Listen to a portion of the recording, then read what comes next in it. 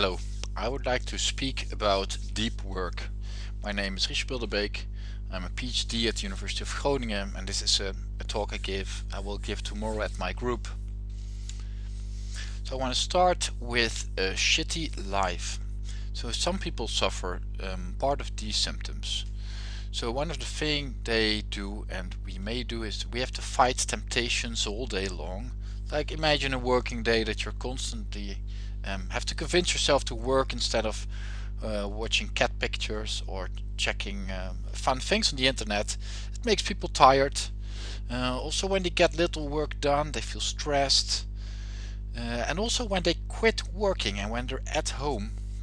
And some people, for example, I'm a scientist, you could work at home, so then sometimes they come home and they think, all right, let's do a little bit of more work because I was not productive enough, because they feel guilty.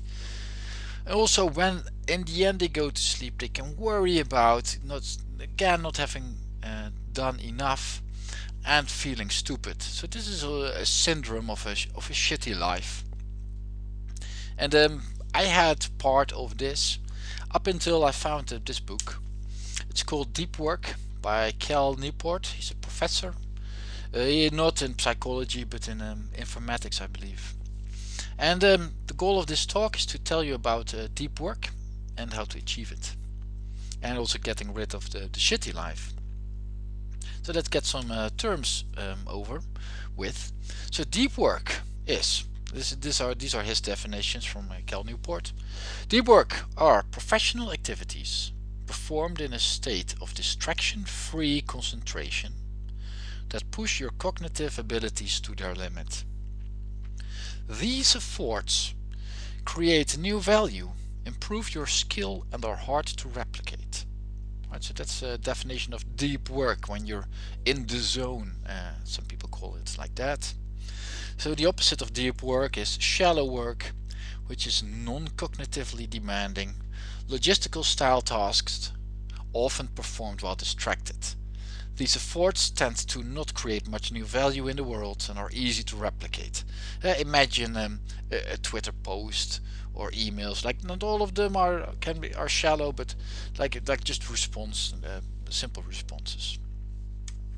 And also, like if I would be the author of a book about deep work, I would also put in a hypothesis that makes my work sound very important. So his hypothesis is the ability to perform deep work is becoming increasingly rare at exactly the same time it is becoming increasingly valuable in our economy. As a consequence, the few who cultivate a skill and then make it the core of their working life will thrive. Alright, that's a cool hypothesis to write down as a book author. But I have to, I started the talk with the shitty life. The hypothesis that your life will improve. Spoiler, I do have, I know that from myself and some people around me that it does give them, that they will thrive. So let's get started. So the book has two parts, and the last part is about rules. And those are 4 chapters, and I think this table nicely summarizes them. So 2 about them are things about that have much value and little value, and half of the things about work, and the other things about free time. And with free time I don't mean only the spare time, but also the time you're not working. Alright, so imagine what will be on the question marks here. Well, to give it away, so he says there's a chapter, work deeply, which is much value while working. Drain the shallows, because shallow work has little value. Embrace boredom. It means that when you're not working and being bored, I will just define this in the next slide, that also has a lot of value. But when you're in your free time doing social media, like the title is quit social media. Social media has usually little value, and it hurts our free time. Actually, the ability to work deeply is hurt by this. Also with social media he includes like internet activities like cat pictures or like random going from over randomly going over the internet, like Reddit, for example. All right, so let's take a look at yeah. So this is boredom. So this is he doesn't define what boredom is, but this is my favorite part of it. If every moment of potential boredom in your life is relieved with a quick glance at your smartphone, then your brain has likely been rewired to a point where it's not ready for deep work. So that's why. So the title, one of the book titles chapters, is "Embrace Boredom," because also he says those people who multitask all the times, are pretty much mental wrecks. So you should embrace boredom, not always go into this quick fix of excitement, because it rewires your brain to a point where it's not ready for deep work anymore. So let's take a look at a typical deep working day, and we start from the beginning. So this is a day. This is just something average. It's not my favorite day, but let's say you wake up at 7, you go to sleep at 10. Then this is not, of course, a fully planned day, because we work. So here we have a naive working day in which we first are free. The F means free. From 9 to 13 we work. Then half an hour of lunch, we're free again. Then we work for 4 more hours, and then we're free. So this is a bit of a naive planning. Like, of course, you start with there, but what is already done, you should finish your work at 5:30, because after 5:30, well, you don't get much done anymore anyways, because you can only focus for 4 hours a day at one task. So it will be shallower work you'll produce, so just quit at 5:30. You need to, so those 4 hours, you need to plan them somewhere. So logically you put them like the bulk before lunch or the bulk after lunch, but not split them halfway. But on the other hand, that may work out fine for you as well. Also, you need to quantify the depth of your work. That means that you do there will be some shallow work you need to do, like making arranging things, but also deep work, like for example, I'm a scientist, so I need to write articles and program things. So I separate the things. For example, with programming, there are some tasks that are very hard, like for example changing the architecture of code. So that's deep work. But some parts are very easy to do, like getting an increase of code coverage. Yes, there's some grunt work, and that's shallow work, so I plan that at other times at the day. So if we then divide the day with deep work and shallow working hours, then let's say I plan deep work from here, lunch, deep work again, and then shallow work. But also it's a good idea to, when you're doing deep work, to become hard to reach. You don't want to be disturbed, you want to be uninterrupted. You need to be able to think deeply for a long time. So it's a good idea to become hard to reach. So turn off your smartphone, no pop-ups, all those things. Like make people not able to find you. Like hide, sit in random places. Also, so ritualizing, that means that you do things like always in the same way. So you ritualize where to work and how long. So where to work, that can simply be your office. And also how long will you work, so it's a good idea to have it like determined in some easy way. You do it always the same. For example, my working days every day exactly the same. That makes it easy. Also all the breaks, everything's all the same. So also where I work, usually at home. So this is very easy. I don't need to make decisions there anymore. And that's the cool thing about ritualization. I think the word is a bit weird, but we can only make a limited amount of decisions per day. And it makes us tired to make a lot of decisions. So if the decisions don't help, if they're about like dull things like where to work and how long, then you waste that energy to make the decisions about useful things. So if you drain the shallows, if you get rid of the dumb decisions beforehand, that makes your day so much smoother and it flows by easily. Alright, so we have to partition it as well, because what we didn't schedule yet is downtime. This is also free time.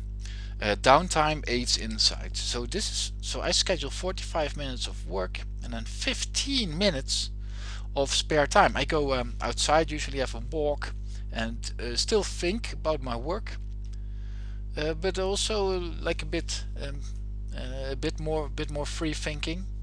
And that's very important because it helps you recharge. It makes you feel focused again, and you can continue all day. You can even continue longer if you want. You shouldn't do that for the same job, but you can definitely continue longer after your work is finished on something else. Also, it's a good idea to ritualize how you'll work once you start working. So when you work, you'll be needing things, like you put them always in the same place, for example, that you can easily find them. So all things that you need should be close by at the same spot, also easy. Also, how you'll support your work, that means how you will feed yourself, and like your brain needs stuff, so how will you keep yourself, your body happy when you work. I also always do the same things here. So, but still, a deep work day goes beyond that, because not only we have deep work, downtime, etc. There's one thing that you should schedule every minute of your day. So here we see that this person gets up from 7 to 8:13, goes to work, work, has a shutdown ritual, I'll discuss that in a bit, goes home, and here does 4 things, can be a hobby, and then also 15 minutes of downtime. So scheduling every minute of your day prevents you to unwire your brain. So let's say you go at home and then you go start binge watching how you call it, Netflix series, or going over YouTube, or go from everywhere to everywhere. That unwires your brain in a bad way. You need to teach it, to train it to do what you want by not giving in to all temptation. So if you do internet entertainment, that's just fine, but just plan it and don't go over the border, because it needs to be, the brain needs to be trained to behave itself. Also, one thing that the author recommends, it's not my favorite part of his rules, but he says you should have a shutdown ritual. So if you end at the end of the day, so some people they start worrying at night because they need to do things tomorrow. Well, a shutdown ritual is where you, for example, plan what you'll be doing tomorrow and think ahead a bit, so everything that you will worry about at night in bed, you worry about it there and plan it somewhere in the next days or week. It makes help you sleep better. Also, then after that your work is done, and that's a very liberating feeling, because from that moment on you're free, and that's a true free time then. And it feels so much different than working all out throughout the day a bit. So that's a deep work day. And the things that I've learned from the book is that I didn't know that. So we have only 4 hours of focus per day on one task. So we can work focused on work one day, 4 hours one day. But after that we can do different things also for 4 hours per day. But if it's completely different, yeah, definitely you can do that. Like when I program at work, I can't program something else in my spare time anymore. I don't get the same depth anymore, but I can do something completely different, like playing the piano for another 4 hours. Also, I learned that we only can make a limited amount of decisions per day. That's why it's so, yeah, my day is very similar to the point of being dull. It's completely predictable what I'll be doing all day. Also, I learned that boredom, like doing nothing, is actually recharging. So instead of, so it's a good thing. So sometimes I force myself to do nothing to recharge. If I'm not up to doing some deep work, I just take a walk until I feel yeah, energetic enough to again do it. So I have some criticism about the book, but well, it's a popular scientific fiction, so this is just obvious then. So it's only half scientific, in the sense that um, like the studies they eat the story definitely, and I'm not unsure if the studies cited are reproduced multiple times, because in psychology we have a thing called the reproduction crisis. So we don't know if all significant effects are really significant. Also use some anecdotal evidence, and yeah, well, but it's yeah, I understand it needs to be a popular scientific work and it needs to read well. So this is not. It's just a feature. It's not a bug. All right, finally, so when I started taking up this way of working, I became 4 to infinitely times more productive. I say 4 times because before that, like before I started doing deep work, I was in my office for 8 hours a day, watch at my screen, and I was there. But actually, really doing useful things, there was only I think 2 hours out of those 8. So I was there, but it was not useful me being there. So now I can easily work 8 hours in a concentrated way. Also shallow work, I can easily do it now. Also for 8 hours a day easily. But I say here I use the word infinitely times more productive because now, because I have retrained myself to focus deeply again. I can now solve all problems instead of just the simplest ones. So I can solve infinitely more problems now. So that's why I use infinitely. Usually I use the number 100 or something like that, but well, infinite works just as fine. Also, I noticed that I started feeling work as something relaxing. So working throughout the day, that's just close to a vacation. Time flies by without being stressed, and it's amazing how much work you get done. So getting started. So the author, he's also way ahead of me, but he had some tips. So you should focus on the lead measures. So let's say the lead measures are the measures that you can, like the badges of success that you can measure today.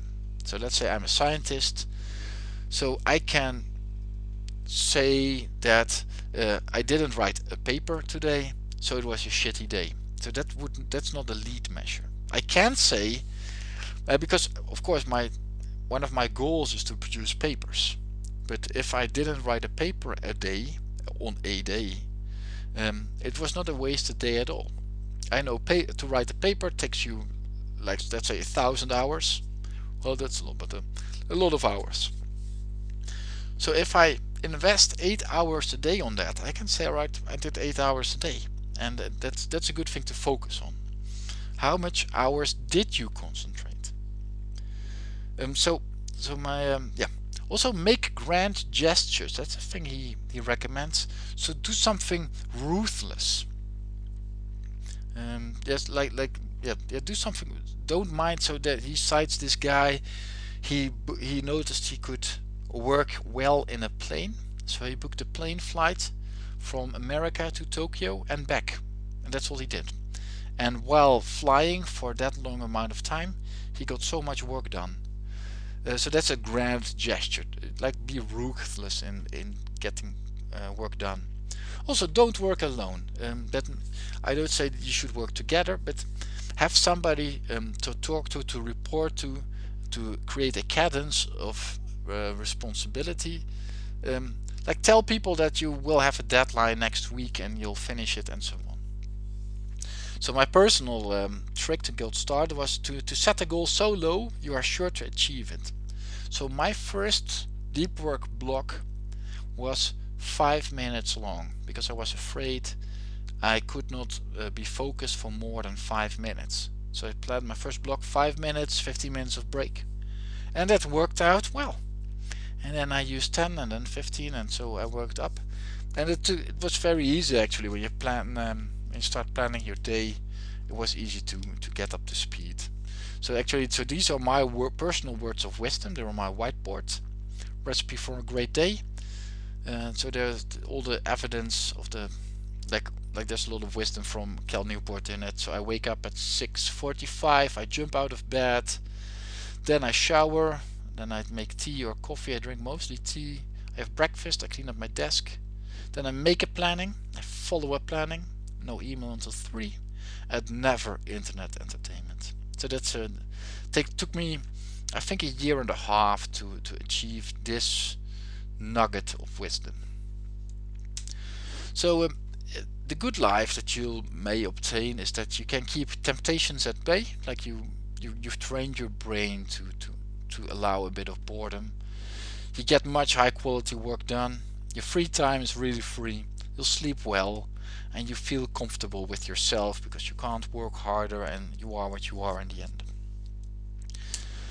So, are there any questions? Well, because this is a YouTube video, there won't be any questions. So I wish you a very good day. Bye.